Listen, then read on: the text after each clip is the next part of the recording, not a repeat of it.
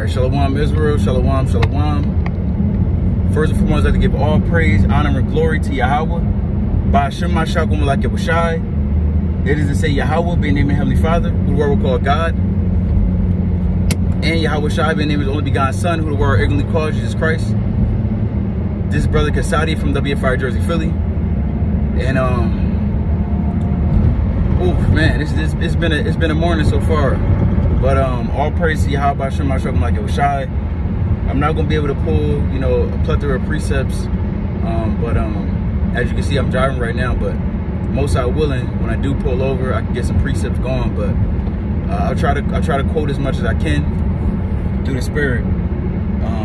But nevertheless, this is a WFI in transit video, and this is just an exhortation and an encouragement that in these last days, as we see all these things happen in the earth, and us being or supposed to be diligent, Lord willing, brothers are making sure that you're being patient in this tribulation, man. The Lord is having a lot of prophecies come to pass, bringing together a lot of the kings of the earth for World War III.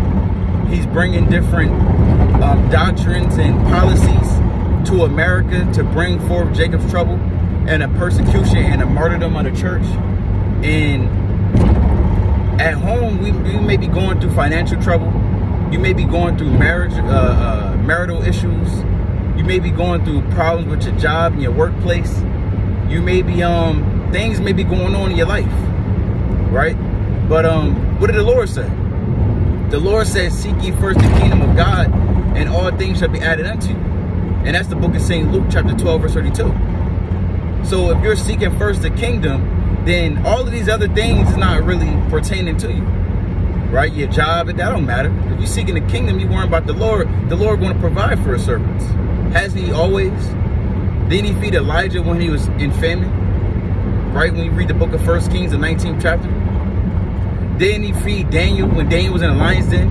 And He grabbed up Habakkuk, who never known the country of Babylon, but took an angel, and that angel pretty much grabbed up Habakkuk by the hairs of his head and carried him over to Babylon to feed Daniel. How can we forget these times? The Lord said that these the things that are written aforetime were written for our learning, that we through knowledge, paraphrasing, might have hope. Now, I'm strongly paraphrasing with that, but that's the book of Romans chapter 15 verse 4. So these things are written aforetime for us, so that these accounts we go over and we meditate thereon. Salaki. Hope I wasn't. Hold on, bear with me one quick second. Salaki, that was Satan. But nevertheless, we back in this thing. So we know that these things were happening so that we can have patience. Like I was mentioning, we have patience and we have hope in Yahweh Hashem Yahushai. That we don't get frightened, that we don't get nervous, that we don't get rattled. Does the Lord ever get rattled and nervous? When you read the book of, actually I might pull it. I know I'm driving, but I may get it, right? Just so Israel is fed with the knowledge of the Most High, right? So I may get it real quick. It's a short account I want to get. And I'm driving, I'm on my way right now, but it is what it is, right? This is the book of Psalm. And I don't encourage you to do this. But nevertheless, this is the book of Psalm, chapter 121 and verse 1.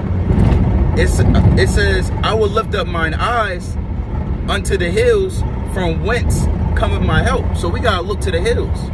We got to look towards the Most High. The Most High is our help. He's not going to cause us to be in fear. He's not going to cause us to be shaken in the boots. If we trust in the Lord, the Most High is always on fire, always 10 toes down, never sleeping, never slumbering, and always being gracious and merciful to the nation of Israel. Then the Most High is also, obviously, as we know, He's a man of war. He's a judge. So when you continue to not look towards the Lord, and you start to look towards other things and make other things your God, yeah, the Most High is going to get up with you. What do you expect? The Most High is calling us to come back home and serve him. He's not calling us to serve Allah or Buddhism, or now you a 5%er. Now you got that red hat with the damn with the strings attached to it, and you calling yourself a Moor. Talking about a Moorish American. The Lord not getting down with that. The Lord's not getting down with you getting down with Santeria. The Lord's not getting down with you getting down with voodoo, trying to put a curse on somebody. The Lord's not getting down, right, with you damn being in this world and you celebrating this wicked ass Pride Month. And you got family members that's getting down like that, and you like, well, I'm just supporting them. No, we're not supporting them. We're supposed to be in support of Yahweh B'Shem Yahushua. Whatever the Most High wants to do, and we down with it. If the Lord want to take everything away from you, it is what it is. If the Most High wants to give you an increase, then guess what? That increase goes back to the Most High. So reading on. Now, again, these precepts are to encourage you, because your mind might not always be like that. But that's when you're going off. You got to check yourself. You got to examine yourself and see where you went off at.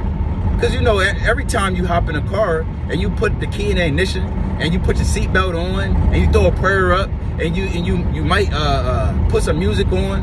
You might put some smooth jazz, John Coltrane or Miles Davis.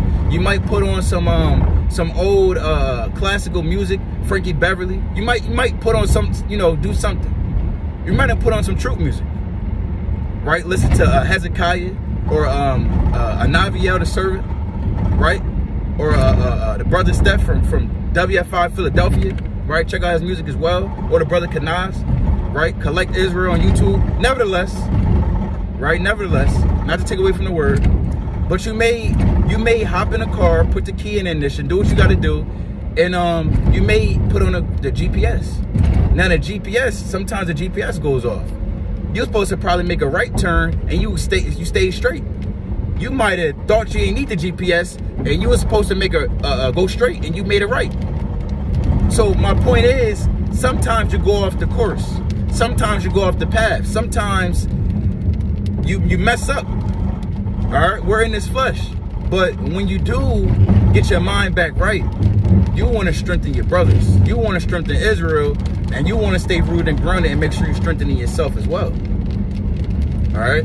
So I'm going to read this again. This is Psalm 121 and verse number 1. I will lift up mine eyes unto the hills, from whence cometh my help. Right? Salakia. I'm at a stoplight. Verse 2. My help cometh from Yahweh, which made heaven and earth. He will not suffer thy foot to be moved. He that keepeth thee will not slumber. Behold, he that keepeth Israel shall neither slumber nor sleep. So the Most High won't slumber nor sleep. The Lord is always, if you're serving the Lord, he's gonna take care of you. That's what he does. He's our husband, is he not? So given that the Most High is our husband, and given that the Most High said he would take care of us, then why then a little tribulation come your way and you going to hell off? You can't take it. It's getting too hot in the kitchen, and now you forgot how to cook. You forgot the damn recipe. You cutting the onions and your eyes is watering, and you cooling off your cheeks. You're like, oh man, I didn't expect this. I mean, you knew before you cut the onion you was gonna cry by cutting the onion. I mean, that's what it is. It has a natural gas and odor that will get to your eyes and cause it to do that. You knew when you turned that oven on at 425 degrees, it was bound to be hot in the house. You knew when you decided to make that damn lamb on the stove that there was gonna be some smoke and you was gonna have to turn a fan on or open up the window. You knew that already. You knew when you was outside grilling and you probably put the brown sugar on the steak. You probably put some seasoned salt, right, on a steak. You probably man, you probably did a lot with that steak.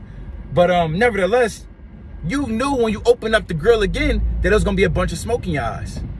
I mean, you bought a smoker, brother. That's what it's supposed to do. So guess what? In these last days, we gotta stop playing games with the Lord. We gotta make sure that we keep our mind towards the Lord and we're being strengthened by these precepts. All right, when tribulation comes our way, and we laugh at it, we further go towards the Lord. I just had my tire I want to say randomly, but my tire just was jammed up. I get on the road, I'm on my way to camp, and it's been one thing after another thing, but all praise to the Most High. Right? I'm driving on the side of the road, I'm driving, I had to pull over to the side of the road, my tire just damn near decapitated. It was damn near just finished. But guess what? I'm working, I had to do what I had to do. How else was we going to get to camp? Right? I don't want a brother to be over righteous and be like, brother, why'd you change your tire on the Shabbat? Brother, you got to do what you got to do to get to, that's lawful to do well on the Sabbath. I'm on my way to camp. But nevertheless, the point of the matter is, when this tribulation comes, and you just want to continue to trust in the Most High, right? You don't want to wither. You don't want to fade. You want to keep your trust in Yahweh Shem Yahushai. So with that, Most High willing, brothers edified, brothers and sisters, Lord willing, you stay in the spirit, and you stay 10 toes down these last days. Kwame Yasharala, Shalom Israel.